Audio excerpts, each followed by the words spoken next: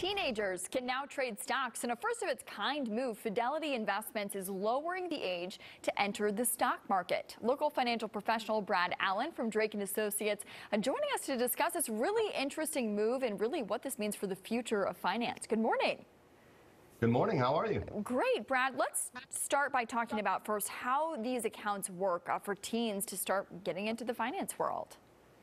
Yeah, Fidelity is allowing teenagers whose parents already have accounts with Fidelity to open an account where they could have their own stocks or mutual funds or ETFs. The world is kind of at their fingertips at that point. And yeah, it's pretty neat to see. A lot of younger people are starting to get into investing a little bit more. There's a lot of great technology out there, a lot of great apps that they can use. And I'll tell you what, we've had some time on our side over the past year where you really couldn't do a whole lot, couldn't go a lot of places. And that gave everybody an opportunity to kind of take a look at investing and where could I use my stimulus money? Could I put it into the market? And certainly it helps that we see it on the news all the time about different stocks that are doing well, or a lot of cryptocurrency and those kind of things right now. So it's getting younger folks interested in investing, and that's really important. For this one in particular, you're talking about like a debit card type access that this teen would have to putting money in the stock market. But obviously we saw with Robinhood, people are using these apps in so many different ways. So why do you think we are seeing more young people investing in stocks?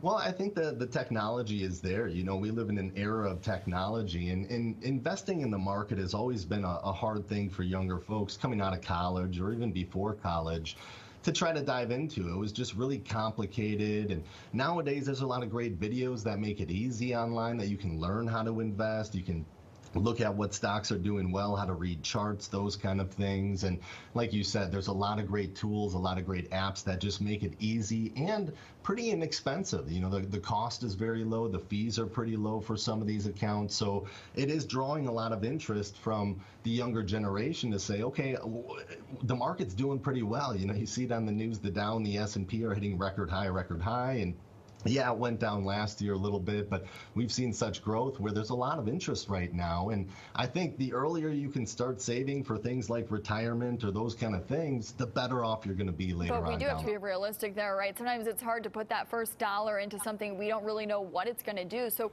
what is something concrete that young people especially, can do when considering investing? What are really those first steps toward a plan?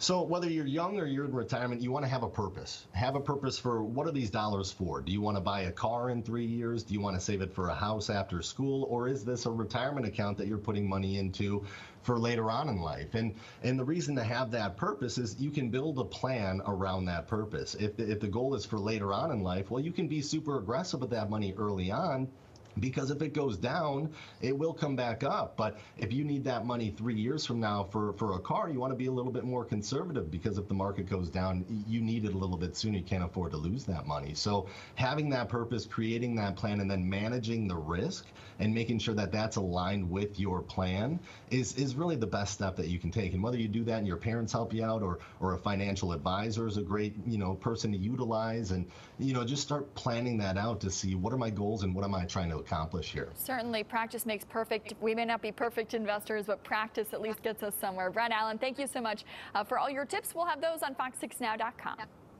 Thank you.